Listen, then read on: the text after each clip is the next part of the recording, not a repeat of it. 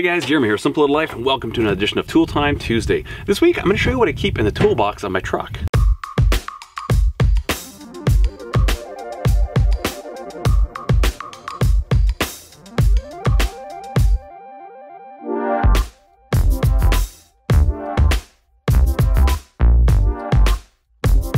But before we get to that, let's take a look at a couple of viewer knives. The first knife we'll take a look at this week was sent to us from Robert, and Robert is from San Diego, California. I love San Diego. This was one of the first knives he made. He made it with 01 tool steel. He cut it out with a hacksaw and used a file to put the bevels on it and do all the profiling with it.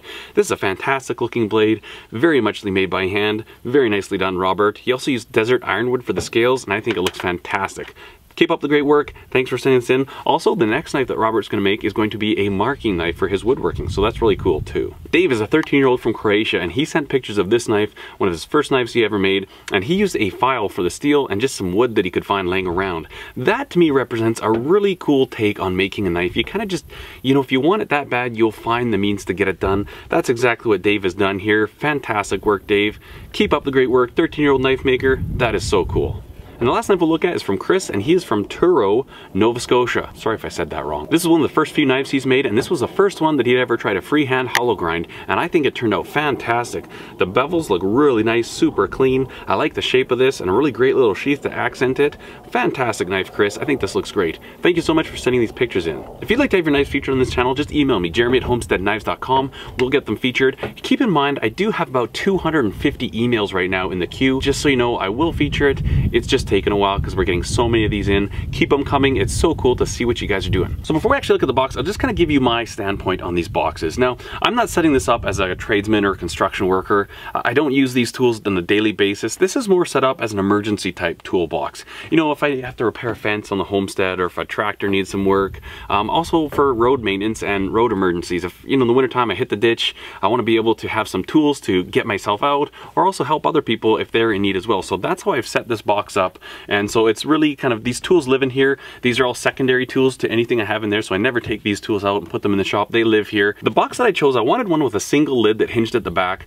I'm not a huge fan of the kind that open up in the middle, the gull wing, for the reason that I like to keep some longer tools in here, and I don't want to have to fish them through and around and things. I like to be able to just lift it up. You know, I could put a shovel in here, a decent sized shovel, pickaxe, a large, you know, I've even got my jackal in here, which is quite long, but I could just put it straight in and pull it straight out, which is a really nice feature. So that's kind of how I chose this one. I actually picked this one up used at a local classified site, and I think I paid 75 bucks for it. So that was a pretty hot deal, really useful, and I like that I can keep these tools with me all the time. They're dry, they're secure, and they're always ready to go. So let's take a look at what's inside.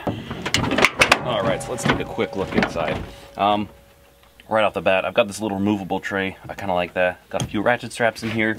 I keep a 100-foot tape measure in here because, you know, if you're measuring fences out and you need to, you know, replace some wire, it's nice to be able to take a decent measurement. All kinds of stuff on the homestead that's handy for. Got some cordage, some snips. Use those quite often. I want those easily accessible. Some junky hammer and a few random fasteners, electrical tape, zip ties, some gloves.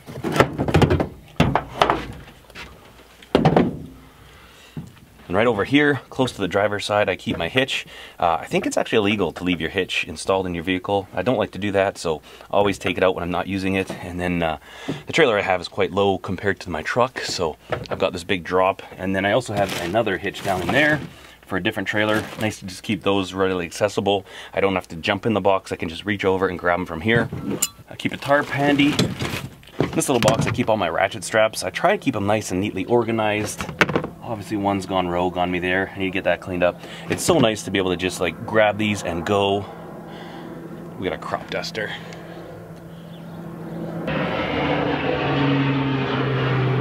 Okay, sorry about that. So yeah, I like to keep my ratchet straps all nice and organized, that we can just grab them when you need to tie something down. Keeping them wrapped up really speeds up the process in the lumber yards or whatever you're picking up. Always like to try and keep that in nice order. And then here's my big jackal.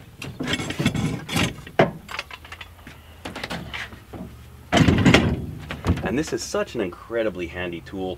This will get you out of so many pickles. They're quite dangerous, and they do so much that they can be a little... People use them incorrectly and get hurt, so you really got to watch yourself with these. Farmer jack, 2-ton. I also like to keep a little 4-ton bottle jack. In case I have to change out tires, I'd far rather use these than the ones that come with your vehicle. So I keep one of those in here. Booster cables. Those I probably use more to help other people than for myself, but every now and then, you know, the tractor battery's dead or something, it's always nice to have those on your vehicle, ready to go. And then this is one of those bungee cord spider web things, and this is super handy. I use this thing all the time when I'm taking in the garbage, or you know, if you're hauling a load of dirt, I can just take one of my tarps, lay it over the box, put this over top, and that way you're not spilling debris all over the road. And it's good to be responsible when you're hauling stuff in your truck. You know, one thing that drives me nuts is when I see trucks going down the road and they've just got like litter and garbage flying out of them. Oh, that's one of my biggest pet peeves. A big old tow rope, use this quite a bit. And then I also keep a few little tools. These are more for winter. A little shovel if I need to dig myself out if I'm stuck. Keep a box on here. Fisker's splitting hatchet. Not entirely sure why I have this. I kind of think, oh yeah, if I'm you know, out in the woods somewhere. I really don't ever go in the woods much, but I have this. I don't know. This actually doesn't ever get used. Some more gloves. I've got a really large ball if I need to haul a different trailer, and I've got the tools in here that I can switch this out. Tarp.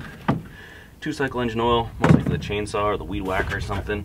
And then this truck I had, my water pump developed a slow leak, and so I had to keep some of this.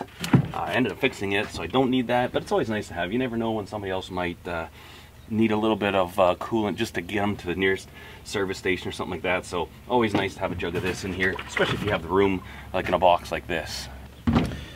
And then in this little toolbox, I've just got some basic tools that I can actually make some pretty decent repairs. I've got a digital multimeter, really nice to have around for quick troubleshooting.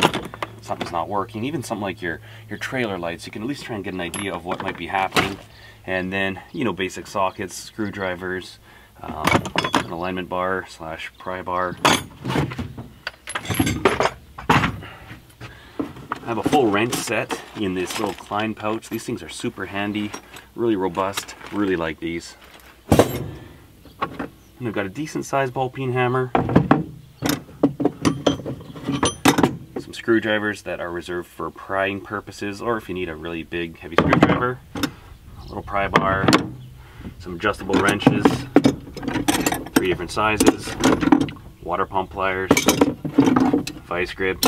Again, more screwdrivers, and an extension for my socket set. So really there are a lot of real quick repairs I can make.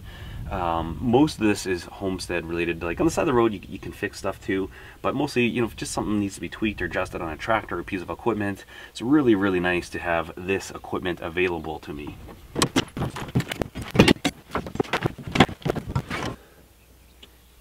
Alright guys, so there's just a quick look at my toolbox that I keep in my pickup truck. One thing to note, that my truck is an 8-foot box, and I love that. They're so hard to find nowadays, and it's nice when you can put full sheets of plywood in there and they're not hanging out. Same thing, you got to pick up a whack of 2x4s, 8-footers, you can get them all in here. You don't have to strap them in, they just stay. Really like having an 8-foot box. And yeah, anyways guys, I hope you enjoyed this video. If you did, give it a thumbs up. Be sure to subscribe to the channel. Thank you so much for watching. Cheers.